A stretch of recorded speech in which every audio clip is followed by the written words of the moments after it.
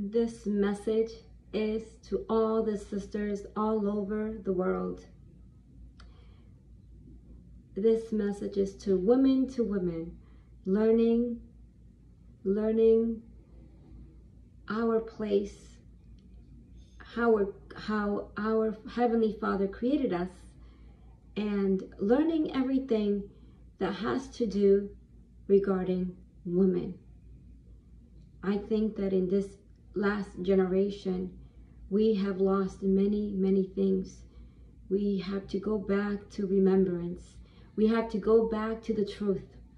And we have to make sure that to walk in that truth, and everything that we have thought to be true, that we find out that it's not true, we want to remove that and apply the truth in our life. And so this message, I'm going to start first.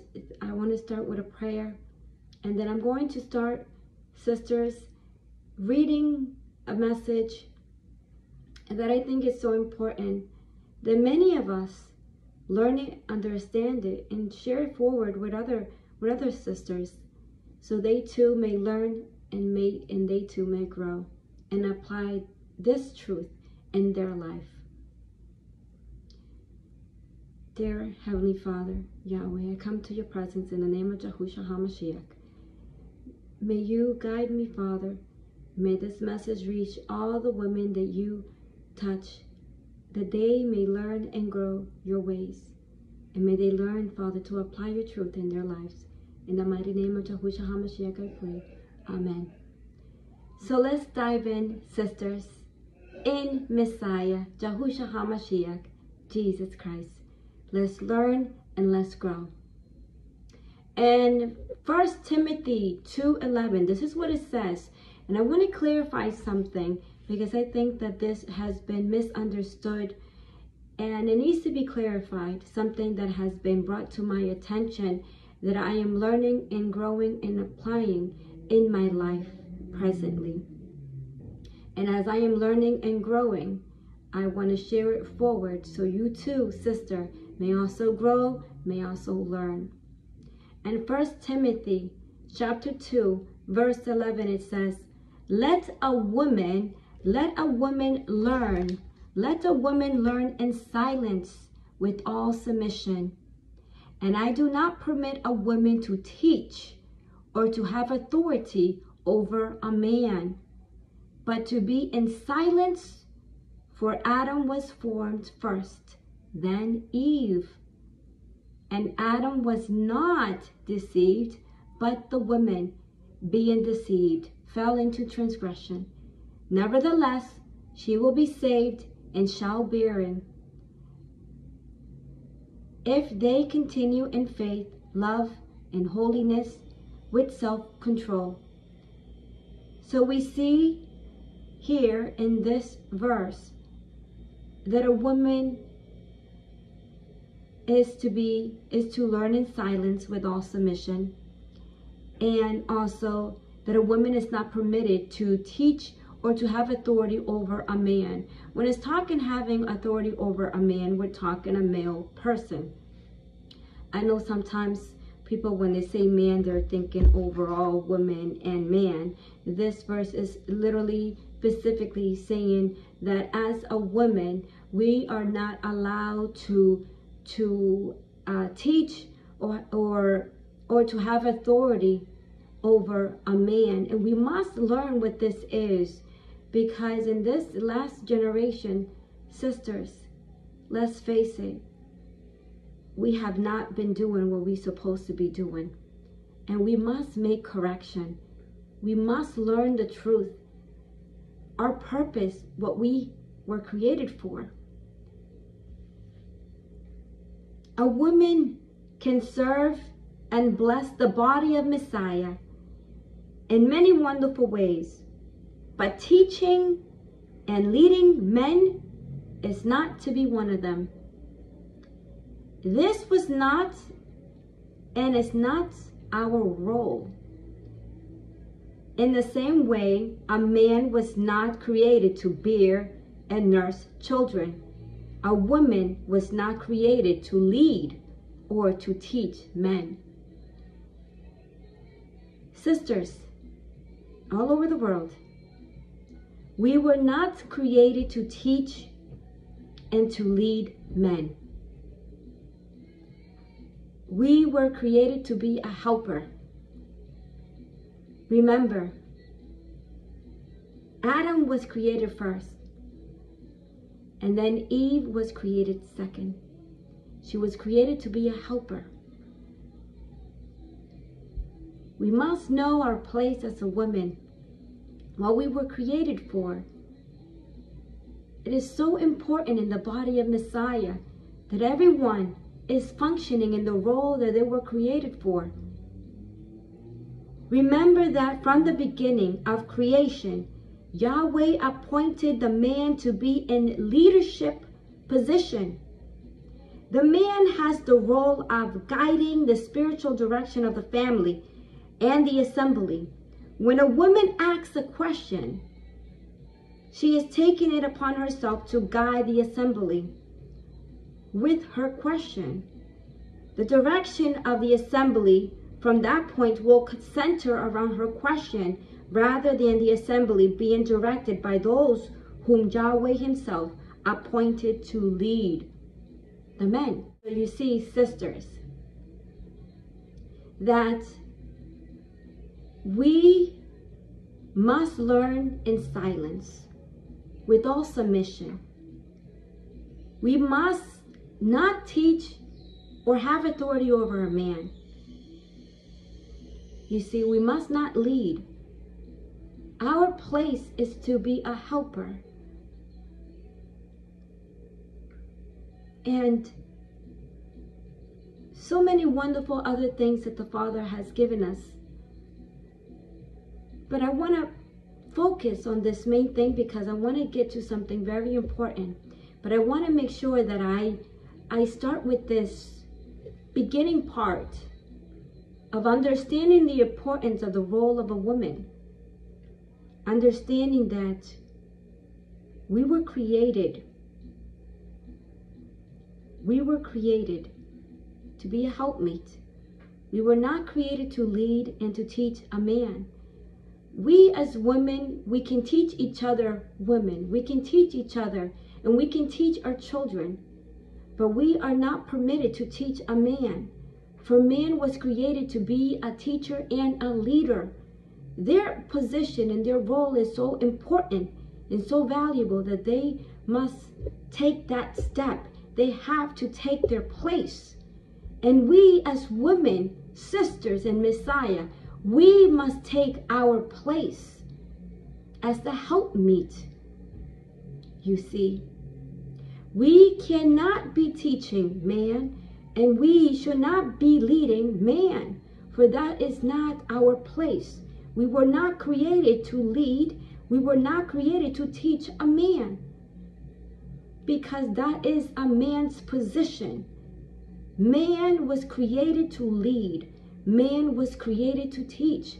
This is the reason why it says women must be silenced, because that is not our place for us to, if we are in church per se, or in assembly, or anywhere, and we are asking questions to a man when nobody asked us to, we just came and we decided to, we're asking a question, because remember, we're living in a society, in a generation where there is liberty, in a sense of women's liberty and all that kind of stuff. We must remember and acquire truth of our place as a woman. When we understand the value of this message, when we truly understand the place and the position of a woman, and we truly start to take that position, we will truly start to fulfill our true role of what we were created for. You see, now that I have put that in place, because that particular message, I can go deeper with that, but I wanted to get to a message in particular, but I wanted to express that in the beginning of what I really want to talk about. But I want all of you ladies, all over the world that are listening to this message, the importance of our place, bringing back the truth. Bringing back the truth. Now, I would like to share with you, ladies, something so important. Why age 20 is the minimum age for marriage. I think this is important to build something, to understand our place and everything. It's so important that we, as women, teach each other and teach the younger ladies that are growing up how to walk in the ways that our Heavenly Father created us for, so they don't make the mistake that many of us have made, but they learn submission, that they learn to be that woman how the Father created us to be, you see. Why age 20 is the minimal age for marriage. This is something, once you start listening to this message, you will see what I mean, sisters. Why the age 20 is the minimal age of being married. Think of it like the age 20 is the actual adult time frame. You know how right now in this generation, they have it as once you're 18, you're considered an adult. Well, that's not biblical. And we must dive into the truth. Remember, we are called to be separated from the world, sisters. And so we must understand as much as we can and applying the truth in our life. Now, listen to this. And I'm going to be reading a lot, sisters, so bear with me and try to learn as much as you can. Many people today are getting married too young. Well, some believe that in Bible times, the menstrual cycle, meaning the period, the menstrual cycle determines the age for marriage. Scripture actually teaches that one is not eligible for marriage until age 20. Now you're hearing this. Until age 20. Let's first examine the Hebrew word taf, T-A-P-H. So if you go to BibleHub.com and you just spell out taf, you will see the definition. But listen to the definition, the Hebrew word taf, which is typically translated little ones. Little ones. It doesn't actually mean little ones like that, but that's how it is often translated. So you'll see that it translated little ones, but it doesn't break it down. It doesn't break it down to which little ones. Are we talking about toddlers, babies, you know, what little ones? This is a surprising moment here, because when you're hearing little ones, you're really thinking about, you know, little children. No. Listen to this. In Numbers 14 verse 31, it says, "But your little ones," again, taf, "but your little ones whom you said would be victims, I will bring in, and they shall know the land which you have despised." Remember the Israelites during that time when they were, you know, when they were being taught the ways of the Father and things like that. There was a moment they rebelled, things like that. And then, short story, all the adults were not able to enter into the promised land, only the little ones. So listen to this, but listen to what was categorized as adults. So how old was a person in the Hebrew language called taf? Let's figure that out. Numbers 14 verse 29, look at what it says. "The carcasses of you who have complained against me shall fall in this wilderness, all of your entire number, from 20 years old and above." You're hearing this?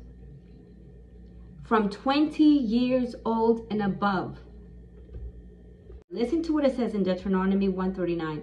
"Moreover, your little ones," look into what is now is expressed in the little ones.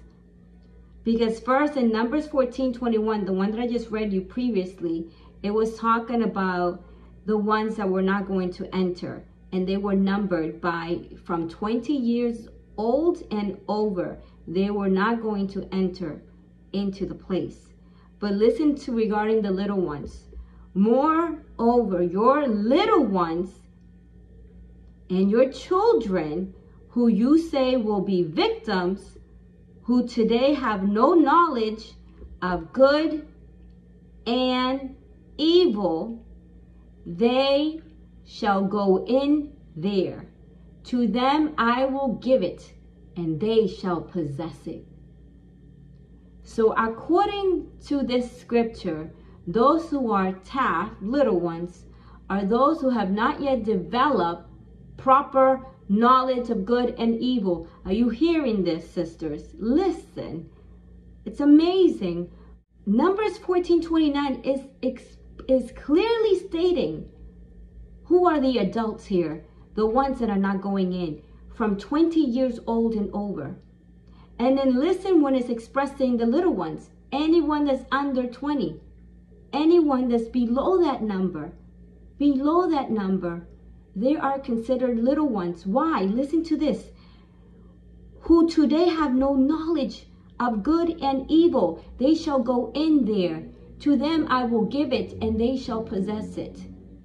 So according to this scripture, those who are little ones, are those who have not yet developed proper knowledge of good and evil. They have not developed proper knowledge of good and evil.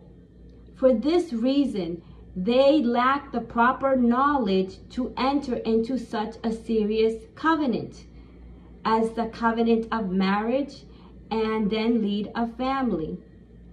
Remember what's the title? Why age 20 is the minimum age for marriage. So we are seeing as we go through the scripture that for this reason they lack the proper knowledge to enter into such a serious covenant as the covenant of marriage and then lead a family. Someone below the age, someone in their teens and under, they lack the proper knowledge, okay, to be able to enter into such a serious covenant like a marriage and to lead a family. You see, this is so important to understand, because in this society right now, presently that we live, we see basically children getting married at such of a young age, thinking that they're already an adult, because that's how they, the laws in some places have it, that by the age of 18, you are considered already an adult. But in the scripture, it's not like that. Okay? A person in that age group is considered still a child, a taf. That's why in Deuteronomy, we see that a child around that age where they entered in. But anyone that was over 20 years old was considered an adult. Now, sisters, let's continue. Listen to this. Only a person 20 years or older would have been counted as separated families. Such persons were also at the age for war. Remember now, let's talk about the war scenario, because they were numbered. Listen to this and tell me if you're going to be in surprise mode. Just to get a clarity of what is considered adult and what is considered to be still a child. Numbers 1, verse 2 through 3. Take a census of all the congregation of the children of Israel, by their family, by their father's house, according to the number of names, and every male individually. Listen to this. From 20 years old and above. All who are able to go to war. Are you hearing this? From 20 years old and above, all who are able to go to war in Israel. You and Aaron shall number them by their armies.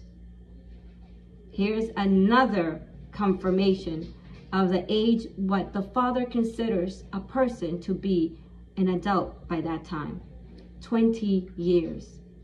old is considered already an adult. Any person below that is a child. Numbers 1:17 through 18. Then, or at least let's call them teens, right? Teens and then, children. Numbers 1:17 through 18. Then Moses and Aaron took these men who had been mentioned by name, and they assembled all the congregation together on the first day of the second month, and they recited their ancestry by families, by their fathers' houses, according to the number of the names, from 20 years old and above, each one individually. This is Numbers 1:17 through 18. Again, confirming from 20 years old and above. Now listen to this. During the first year of marriage, Yahweh commands that a man not be charged with going to war. This is the first year of marriage. It is commanded that a man not be charged with going to war. So if there is a war that breaks loose and that person just got married, they're not commanded to go to war, at least for the first year. Okay, Deuteronomy 24 verse 5, listen to what it says. When a man has taken a new wife, he shall not go out to war or be charged with any business. He shall be free at home 1 year, and bring happiness to his wife whom he has taken. Isn't that beautiful? That when a man has taken a new wife, a man has taken a new wife, it's expressing that, like, he's not going to be charged, like, he shall not go out to war or be charged with any business. He shall be free at home 1 year and bring happiness to his wife, whom he has taken. It's beautiful. Listen to this, sisters. Now, when we think about that, right, as I was expressing 20 years and above, how they were counting individually a family, already we can see how when someone was 20 years old, they were already separated in a sense. They were separated individually. They were no longer considered like, a little one. So once a male figure was 20, anyone was 20, they were already on that list that they had to number the person. And we see also how a man that takes a wife, how that person is basically the first year, they stay with their wife for that first year. Remember when I read to you Numbers 1-3, where it says, take a census of all the congregation of the children of Israel by their families, by their father's house, according to the number of the names, every male individually, from 20 years old and above, all who are able to go to war in Israel. You hearing this? All who are able to go to war. And who are the ones able to go to war? Everyone that is from 20 years old and above. Okay? They're the ones that were commanded. Okay? Now, if we were talking about, now when we read about Deuteronomy, about marriage, a woman getting married, and then the husband, if he was going to go to war, he's not, he is free of basically free of charge in a sense of, he doesn't have to go to war for the first year, but to bring happiness to his wife, whom he has just recently married, for 1 whole year. We see that if we were talking about children here getting married, they wouldn't be allowed to go to war in the first place. And so I'm trying to clarify this, because we see that in our generation, people are getting married at a very young ages, way below 20, 19, 18, 17, 16, 15, And so we have to make sure that we are understanding what is the truth here, and not follow the ways and the patterns of the world. We must remove the things of the world. Remember, we are called to be separated, and we must learn the truth. So clearly something significant takes place, sisters. It takes place when we as women, when our children are turning 20, something happens at that age. You see, that's the age that a person is no longer among the tap, is no longer considered a child, a little one, and they become a man or a woman. And so all this, oh, when they're 18, that's when they're an adult, that's not true. We see in the scripture that when a child is in the age of 20, that's when that child truly becomes a man or a woman. And so this is so important for all of us, the mother out there that have children, that we understand this, especially when they are already in that point where they want to get married and things like that, we have a strong foundation of this, so we can guide our children properly in the ways of our Father, in the ways of our Heavenly Father, Yahweh. In Genesis 2:24, it says this: "Therefore, a man shall leave his father and mother and be joined to his wife, and they shall become one flesh." Now, a man shall leave his parents and be joined to his wife, woman. Nowhere in scripture do we find a taf, a little one, leaving his parents and getting married.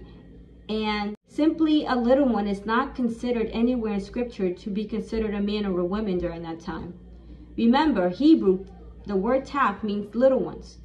During that stage of that age, they're not considered a man or a woman, okay? They're not leaving their parents and getting married at that time.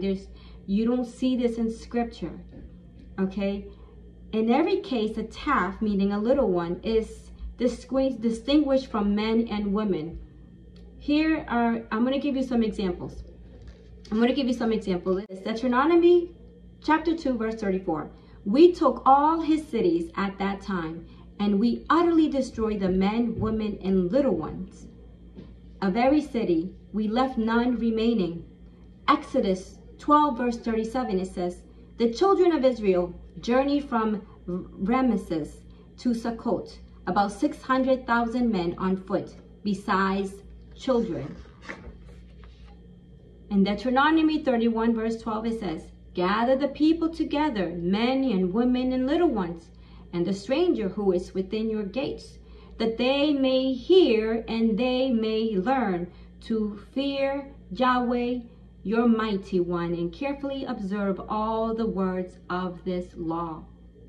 Jeremiah 40, verse 7, "And when all the captains of the armies who were in the fields, they and their men, heard that the king of Babylon had made Gedaliah, the son of Hikakim," forgive me, sisters, some of these names I can't pronounce correctly, "governed in the land, and had committed to him men, women, children, and the poorest of the land who had not been carried away captive to Babylon." Taf, meaning little ones, are considered to be a separated class of people under 20 years of age. Little ones is not actually an accurate translation. What it's meant would be teens and little children, since taf is used to describe the group of people under 20 years of age. So taf in Hebrew is considered little ones, but basically think of it in their way of saying taf. It's basically saying to you, I'm talking about every person that's not over 20. Everyone that's a taf, they're children, that they're 19, 18, they're all teens and little children.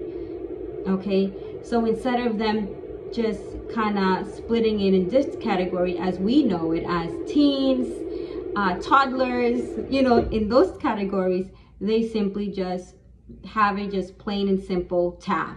So you understand that they're talking about teens and every other child below that.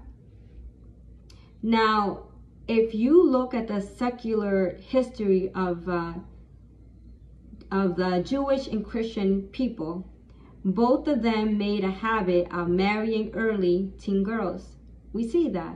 Many teen girls, and some of us that are watching this, listening to this, have been there, have gotten married in their teens, very early in their life.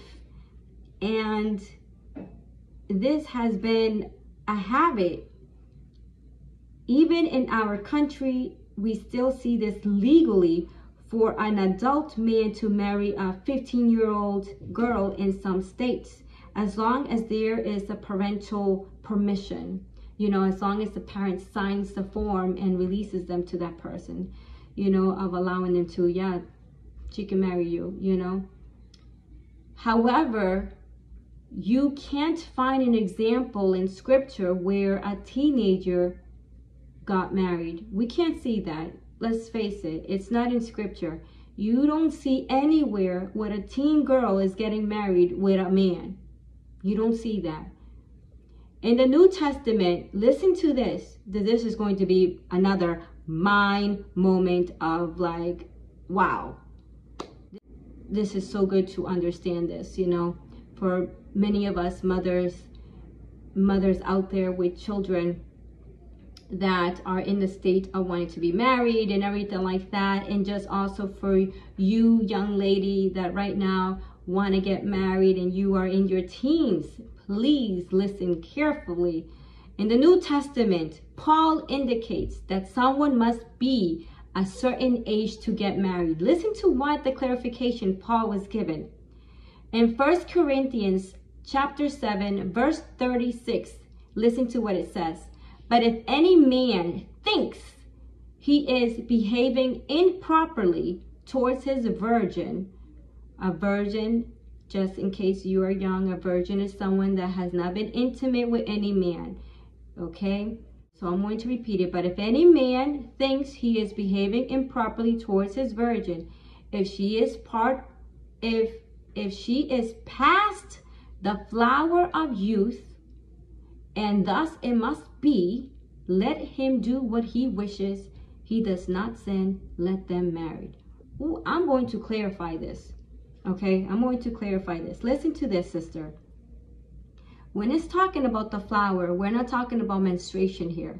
We're talking about her youth. We're talking about that moment where she is hitting puberty. She's going through that process.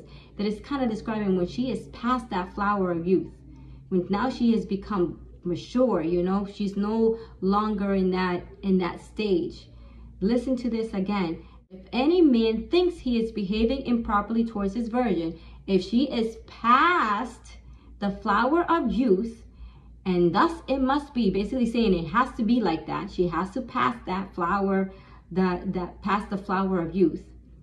Let him do what he wishes. He does not sin. Let them married.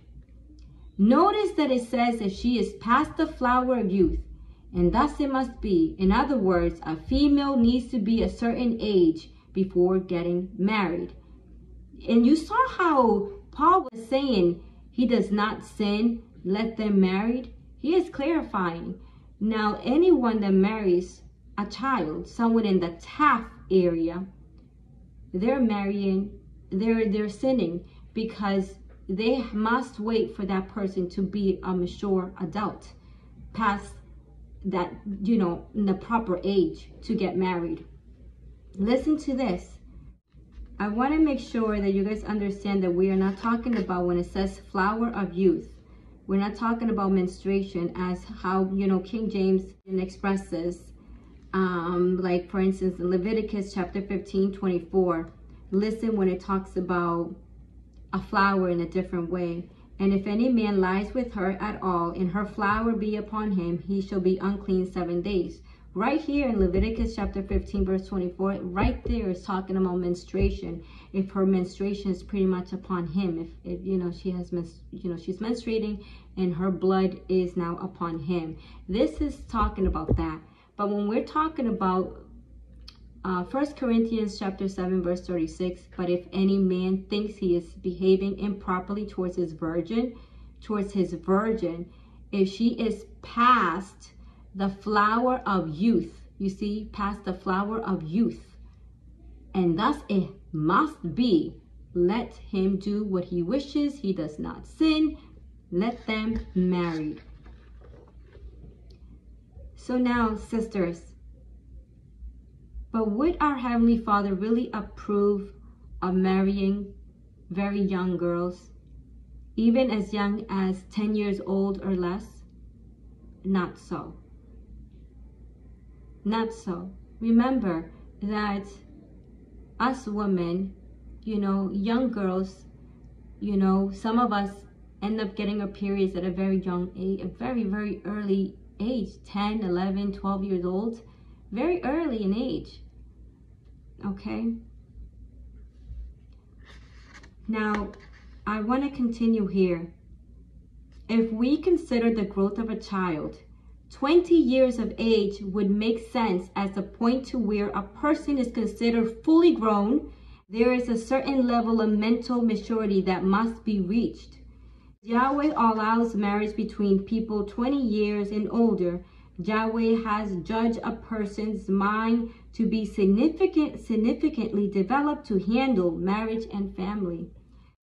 But we see that once they hit the age of 20, their mind is significantly developed to handle marriage and family at that time. And how it indicates in 1 Corinthians chapter 7, verse 36, but if any man thinks he is behaving improperly towards his virgin, if she is past the flower of youth, and thus it must be, let him do what he wishes. He does not sin. Let them marry. Notice that the text says, let them marry. Let them married. Once that person is past 20, that's it, Another scripture also points to a point past the onset of puberty. Listen to this. This is a beautiful, think of it like a, I will say like picture, like something like kind of interpreting or revealing like a hidden meaning. Think of it like that. Something hidden. Like a hidden meaning mystery. And how it describes a woman is, just listen, this is so beautiful.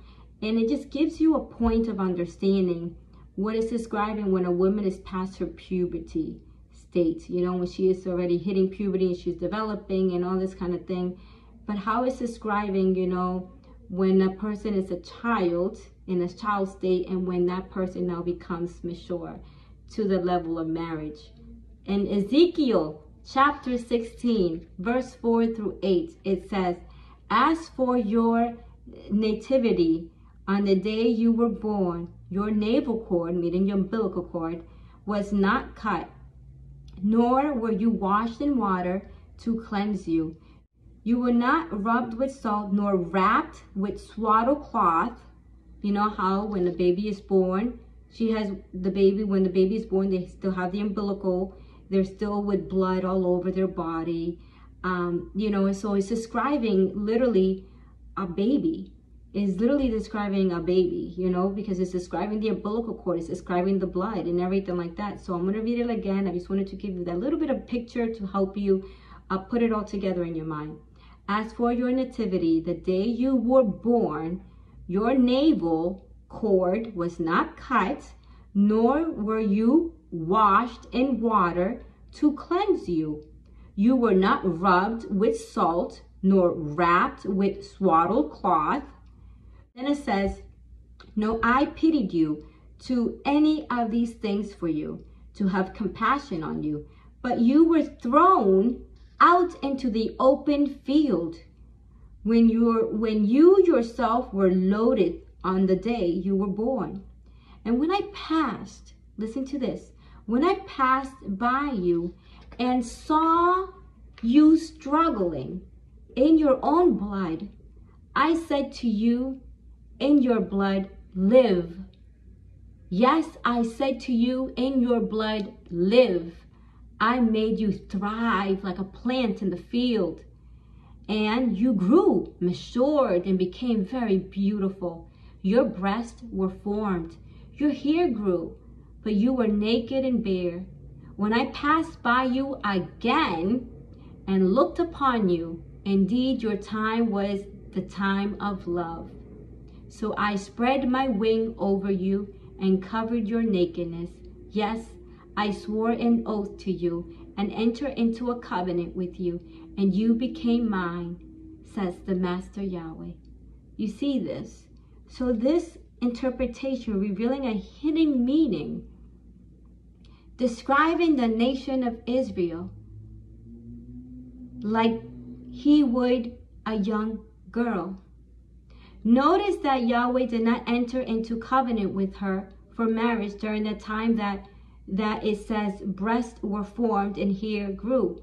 This will be in the middle to late teens. You know, when it's describing already developing breasts, her hair was growing, this was already in her teens. This would be in the middle to late teens, depending on when puberty began. He did not marry her at that time. Okay, he did not marry her at that time. He later passed by again and saw that her time for love. So once again, it appears that a time for entering into marriage is past the point of the only consistent biblical definition of childhood, the Hebrew word taf. Once a person is past the point of taf, meaning being a little child of taf, once a person is past that point of taf, they are fully accountable for themselves and thus are able to enter into marriage. Marriage covenant as a man or as a woman. So you see, when you read this story to yourself, sisters, in Ezekiel chapter 16, verse 4 through 8, you see how beautiful that is.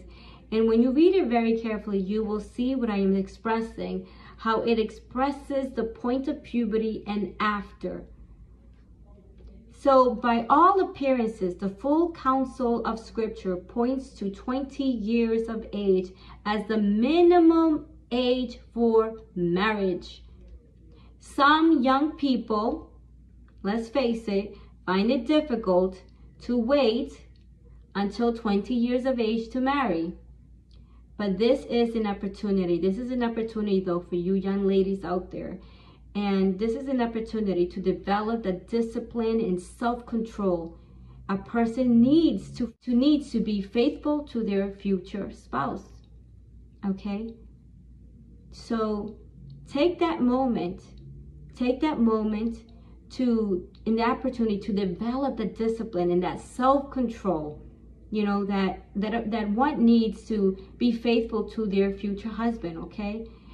It also a time for young people to really learn about themselves, you know, and discover what kind of vision and purpose Yahweh has for their lives. Whoever they marry will be the kind of person that will complement their vision and their purpose. Now listen to this, kind of like a warning moment, okay? Anyone allowing their hearts to lust for a person under the age of 20 years of age is, biblically speaking, actually committing child sexual abuse in their hearts. You're hearing this, it's serious. A person under the age of 20 is just as off limits as a man lusting for another man, or a man lusting for a beast, or a man lusting for his own sister. Persons under the age of 20 are forbidden. This is extremely important in the body of Messiah, that we understand this. What is considered a child, and when a person is ready to be married, the proper age. Anyone marrying someone under 20 years old is marrying a child, which is not supported in Scripture. It's not supported in Scripture. If 20 years of age were not the age, when would it be? 20 years of age has the most support of any other age of consent. Otherwise, one can just marry a menstrual 10-year-old girl. So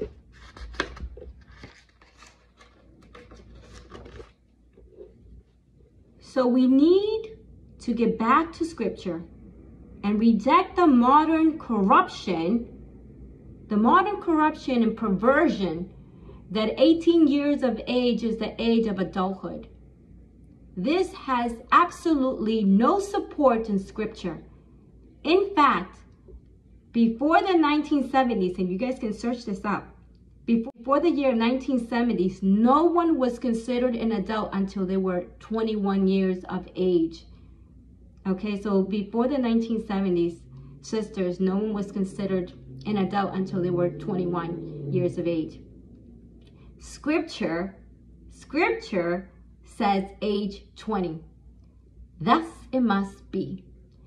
So for 1 Corinthians chapter 7, verse 36, it says, but if any man thinks he is behaving improperly towards his virgin, if she is past the flower of youth, and thus it must be, let him do what he wishes. He does not sin. Let them married. So sisters, I'm going to leave this important, valuable information here. And I hope that you continue to digest it. Continue to, if you have to watch this video again, to listen to it again. Because sometimes when you listen to it a second time, I'm understanding more. I hope that we have a clear understanding, sisters, and all of us mothers out there, the proper age for our children to marry, and teaching them the proper age of marriage is 20 and over. This is what is scripture. This is what is the correct way of truth. Age 20. Okay, anyone under the age of 20 is still considered a child. Okay, is still considered a child. That's why in biblical times, we see that when someone went to war, it was 20 and over. When someone was counted in the number of the people, it was 20 and over. Anyone below that was considered a child. So I hope you were blessed as I was, and let's continue, sisters, to continue to grow and learn in our Heavenly Father. And let's, sisters, learn our position as the women, learning and understanding that we can teach each other. We can teach each other, women to women, but we as women should not be teaching men, and we as women should not be leading men. That is their role. That is their position. We must learn to be silent. We must learn to know our place, that we are called to be a helper. A helper. Okay? Remember, Adam was created first. Okay? To lead. Eve was created to be a helpmeet. We must remember what we were created for. Once we start fulfilling our place, our role, you start to notice everything coming into place. Every piece is so important. Every piece is so important when everyone does what they were created to do. Okay? Shalom.